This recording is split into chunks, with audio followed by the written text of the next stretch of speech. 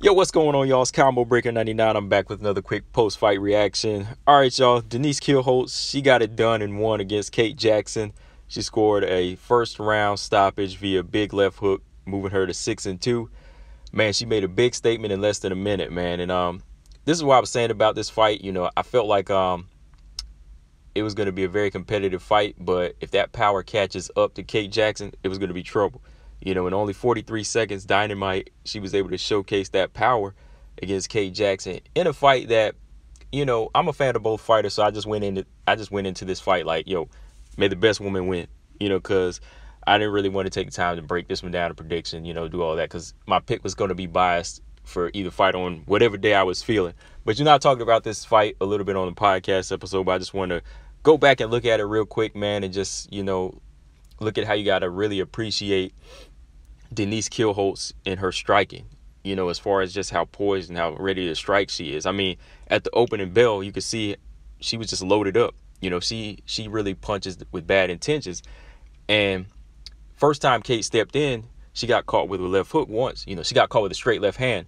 You know, she got caught with the left hand once. You could see a reaction out of her. Then she went back into the pocket with Denise Kielholtz. And Denise, like, unleashed a barrage, and she caught her over the top with the right hand. The right hand moved her right into that follow-up left hook, and the left hook caught her in the chin, and Kate Jackson was out. As she was falling, she was out. It was just the impact of the mat when she hit the mat that woke her up real quick, and she looked conscious. You know, she looked like she was about clear-headed, but, you know, she was about to get clear-headed. But Kate Jackson, as she rolled away, she ate a few more shots to the side of the head, and as she was facing up off of the mat, you know, on her back, you know, she was about to eat another right hand, but the referee went on and stepped in and stopped it. And when that happened, at first, you know, I almost thought it was kind of a premature stoppage because, you know, I thought that Kate Jackson looked clear-headed, you know, but from a couple of different angles, you could see that Kate Jackson was, you know, in trouble because when she ate a couple more shots, and then as she was had her hand up in like defensive mode, she wasn't really like protecting herself. You know, it was more just like you were kind of reaching out to surrender, you know, if that makes sense. So, you know, the referee went on and just jumped in and stopped it. Like, I don't know how Kate Jackson felt at that point, but yeah, I think that it was fair. It was just a legit stoppage at that point, you know, just to be safe. I mean, I'm a fan of her. Like I said, I'd like to see the fight go on, but I'd rather see a fighter, you know, not get hurt, you know. So it was a fair stoppage, in my opinion, when I saw it again from that different angle.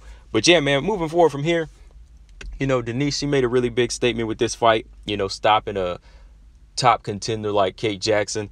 And, you know, I know a lot of questions are being asked about, should Denise Kielholtz get that title shot next? Well, I think it would be cool if she did, you know, but at the same time, you know, there's Juliana Velasquez out there, you know, and I've already put a stamp on it that I've said back in January or February that Velasquez, after her last performance, she deserved a title shot. You know, her being 10-0, you know, undefeated at this point, she's been making a statement, and, you know, she's been beating a lot of the ladies in the flyweight division.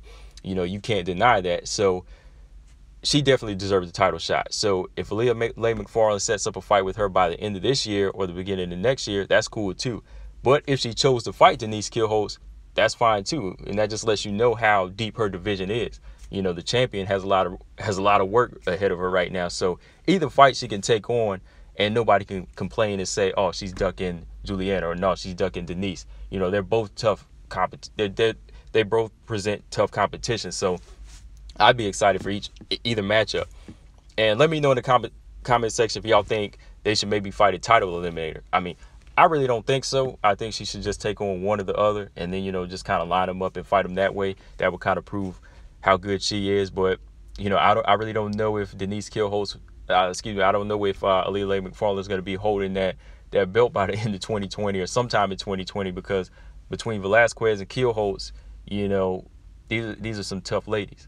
You know, but moving forward from here, man, shout out to Kate Jackson. Like I said, I'm a big fan of her too as well. But it's just one of those things. I mean, you could probably go back and say fine-tune defense and not take crazy chances like that. But I think that could have happened to anybody. Getting caught with left hook like that, you know, that could have happened to any fighter. And I think with the power on that left hook, that would have knocked out any flyweight. You know, that's just being real. But yeah, man, that's all I got on this one, guys. Let me know in the comment section what y'all want to see Denise Kielholtz do from here. Do you want to see her go straight for the title shot or fight Velasquez in an eliminator fight? Combo Breaker 99. I'm out. Subscribe. Peace.